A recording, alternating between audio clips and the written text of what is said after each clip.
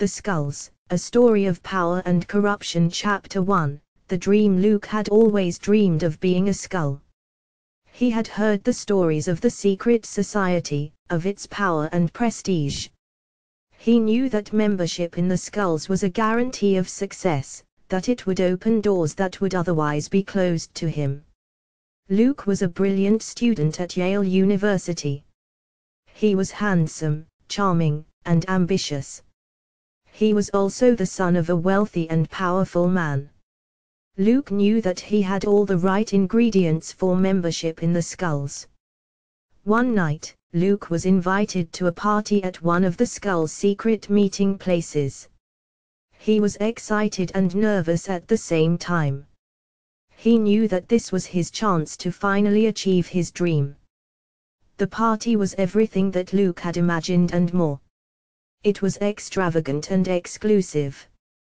Luke was surrounded by the most beautiful and powerful people at Yale. He felt like he had arrived. As the night went on, Luke was approached by a group of Skulls. They were impressed with him and invited him to join their society. Luke was ecstatic. He had finally achieved his dream. Chapter 2, The Initiation. Luke's initiation into the Skulls was a bizarre and disturbing ritual. He was blindfolded and led to a secret chamber. He was forced to swear an oath of secrecy and obedience to the society. He was also threatened with death if he ever betrayed the Skulls.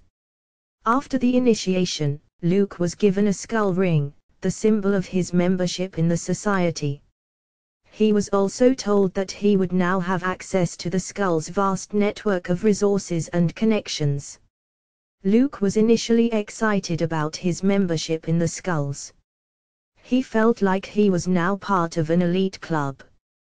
He began to enjoy the benefits of membership, such as exclusive access to parties and events.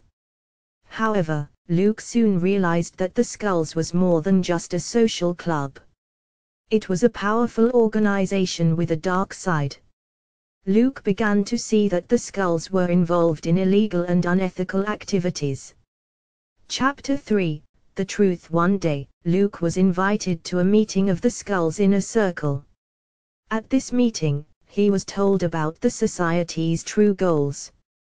Luke learned that the Skulls were planning to take over the world. Luke was horrified. He had never imagined that the Skulls were capable of such a thing.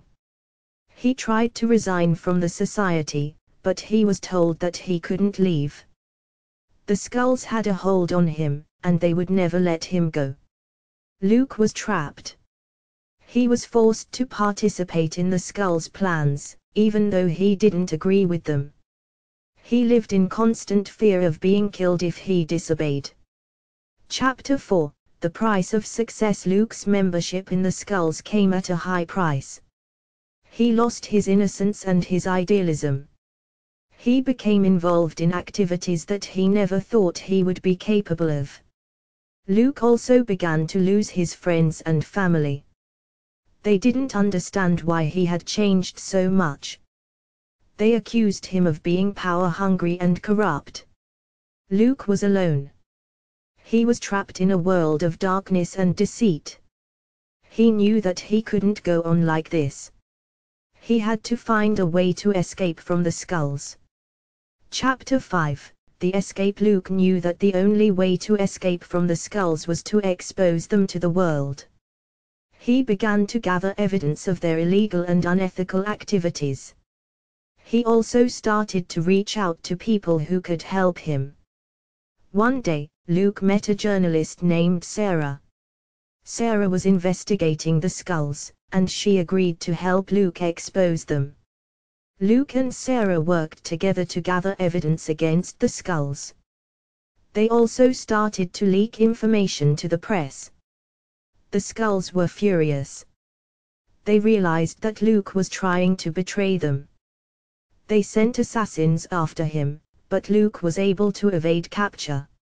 Luke and Sarah's efforts eventually paid off. The Skulls were exposed to the world, and they were forced to disband. Luke was finally free. Epilogue: Luke and Sarah continued to work together to expose corruption and injustice. They became known as the Skullbusters, and they were feared by the corrupt and powerful. Luke had finally found his true calling.